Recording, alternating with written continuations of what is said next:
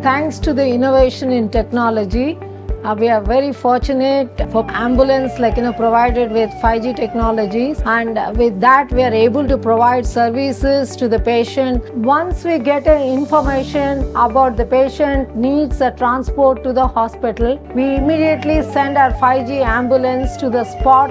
Maybe it will be more than 100 kilometers also, and this ambulance goes and then loads the patients and connects the patient virtually to the monitors and ventilator if necessary, and the infusion pumps can be used for giving drugs to maintain the blood pressure and the hemodynamic status. And once the patient lies on the couch, the doctor sitting in his office or the emergency physician sitting in the department virtually look at the patient, because the patient's data is transmitted on real time without any delay, and then the doctor can see the patient's condition, assesses the patient's condition, and helps the paramedical staff to guide the patient care, and also prompt putting up the monitors and infusion of inotropic drugs and administering ventilator care and taking care of the patient. And also we can track the route of the ambulance and then virtually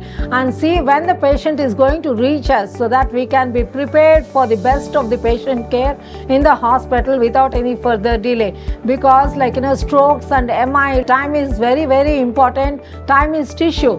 So the patient will be virtually visualized by the doctor sitting in his office, and the care can be continued just like in the emergency department or in the ICU. Similar care can be provided en route to the hospital. Several doctors from different specialties can join audio-video transmission with their mobile to have a multidisciplinary approach while give their inputs to the nurse or emergency technician while shifting the patient from one hospital to another or from patient's place to the hospital.